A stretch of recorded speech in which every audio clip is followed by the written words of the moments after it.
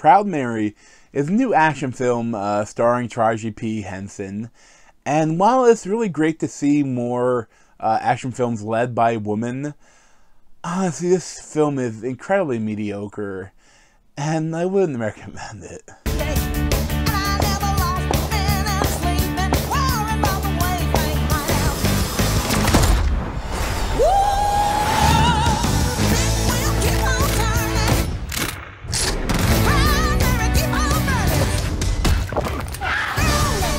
So a lot of the marketing and even the beginning of the film was very reminiscent of, the old blaxploitation films. But once you actually get into the movie, there's really no even note of that. Other than that most of the characters are black. Doesn't have that gritty sort of craziness, that pulpy thing that those movies had, at all. It's really just a generic action film. And, it's just, I don't know. And it's the relationships between Taraji P. Henson and the kid, Jolly D. Alo Winston. He's called Danny. But, it's okay. It's just, it's kind of awkward because, at the beginning of the movie, Proud Mary, she is like a assassin for a big gang.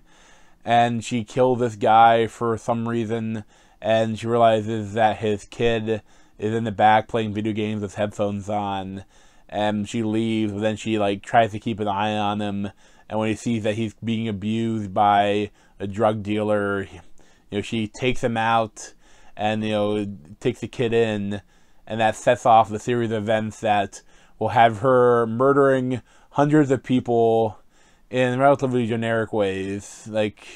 The actual gunplay is just fine. There's no impact to it. When I watched it, I couldn't help but think, man, I wish that this movie was in the John Wick universe. If this movie was in a John Wick universe and maybe filmed by the same people that do John Wick, this could be a really fun and awesome movie. But, because it's filmed by Babak Najafi, it's just not very good. It's not a horrible movie. There's nothing that is really bad about it. Everything is serviceable. But it's just, like I said, it's incredibly generic. I never really had a lot of fun with it. And there are parts of it were kind of boring. But then, the big gun battles, I should have been, balls to the wall. I should have been having fun with it. But they weren't really that fun. She, shoots, hundreds of people. But it's always, bang, bang, bang, bang, bang, bang.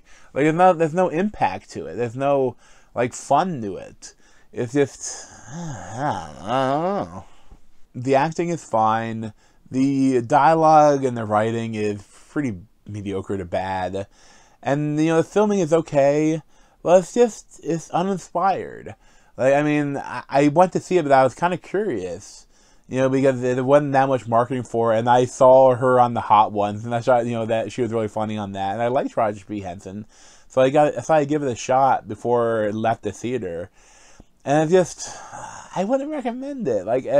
If you, when it probably will hit home pretty quick, it's probably gonna be leaving theaters, but if you see it on Netflix or something, it wouldn't be a bad watch. You put it on the background and watch it. But I wouldn't really highly recommend it. I wouldn't recommend you go out of your way to see it. I'd probably give a 6.5 out of 10. It's nothing horrible. It's just mediocre. But thanks for watching, and check out other video playlists on my head or subscribe to me over here. Thanks.